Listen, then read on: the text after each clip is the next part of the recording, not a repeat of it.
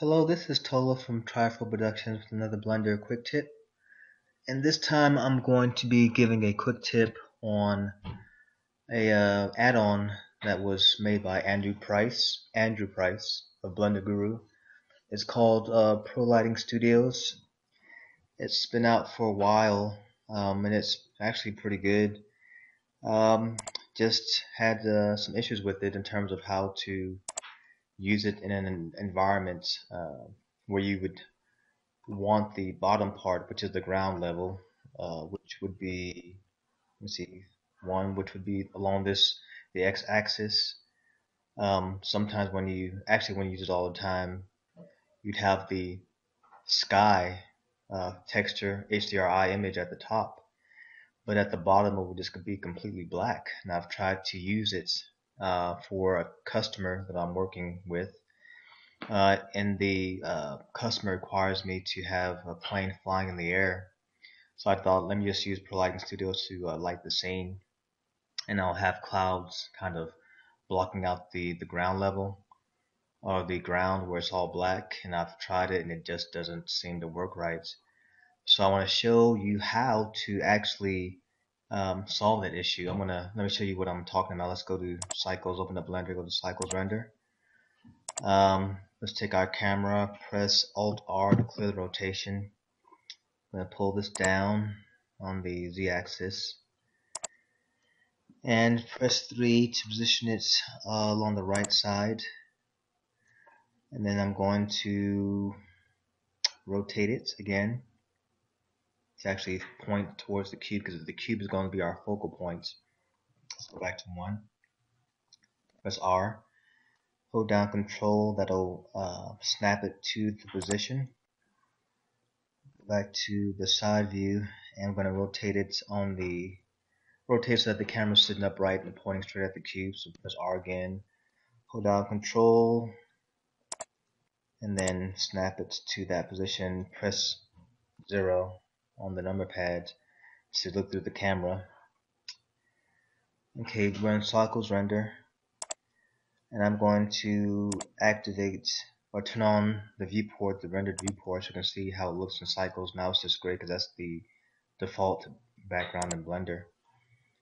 And let's click on, let me see, where is the add-on? Let's see the World tab. Here it is. Pro Lighting Skies Ultimate. Now, just so that everyone knows, Pro Lighting Skies is an add-on that you have to pay for. It's not free, but for the price, it's a good price. I think it's like around $150, something like that, so it's a good price. Let's click on that to activate the add-on. And as you can see, it shows up in the viewport. And to select a different kind of sky, I'm going to click inside that box. Let me go up to a sky texture that looks a lot more interesting. Let's click on number 10. As you can see, the sky looks great, but the issue once again is this black part of your scene, which you could try to put down, which I've done that before. Try to put down a plane or some kind of something on the bottom here to show that this is the ground, and to kind of hide the darkness. But when you pull the camera up, it still shows, parts of the black in there, and that doesn't really look right.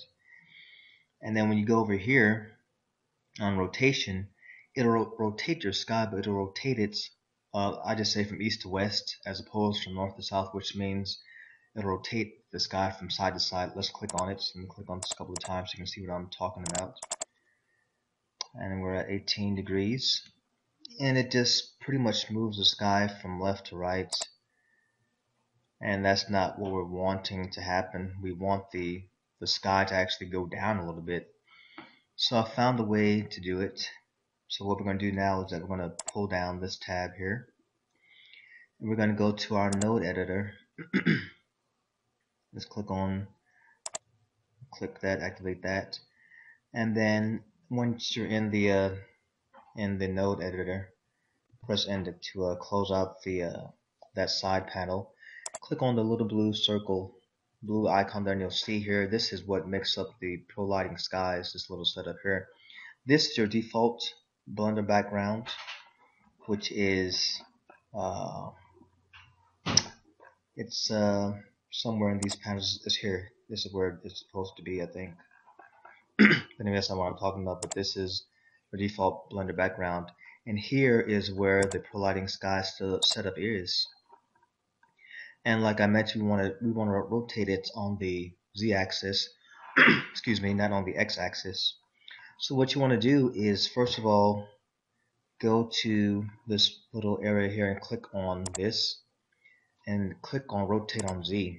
And as soon as you do that, you'll see that this changes from a green node to a purple one, which means you can't connect it to this output anymore. But what you're going to have to do is press Shift A and go to input. Wow, my throat really. This is winter, so everyone's coughing and sneezing, so there's something in my throat. But Shift A and go to pull up the texture coordinate, and then press Shift A again. And from here, you're going to go to texture, and you're going to actually go to vector and pull up your mapping node there. Usually you can press Control T, the node wrangler, they'll automatically bring all this up. But sometimes the node wrangler works and sometimes it doesn't. But after you've pulled up your texture coordinate, your mapping coordinate, connect your generated node to your vector, because it's purple to purple, and turn that to texture. And then what we're going to do next is press Shift A again, and we're going to pull up image texture.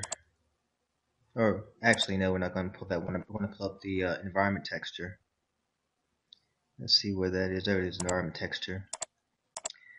And the good thing about that is once you've opened up the scene in Blender, it automatically loads up whatever environment texture you have already on your scene, in your scene.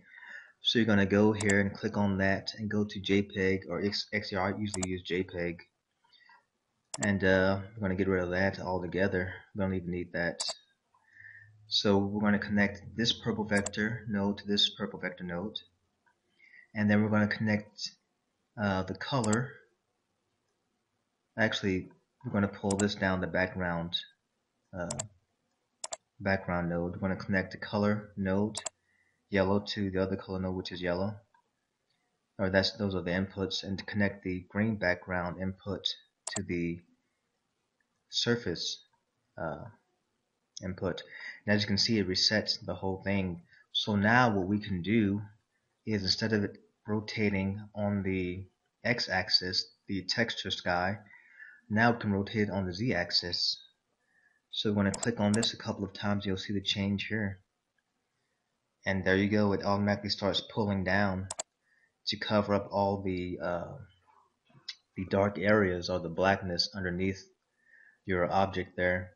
So basically, that's a way you can use Pro Lighting Studios, which was made by Andrew Price as an add-on, and you can actually rotate your texture, your sky texture, through the add-on from top to bottom on the z-axis, as opposed to just having it only rotate on the x-axis.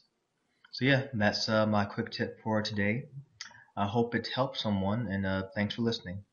Alright, see you guys on the next one. Alright, bye.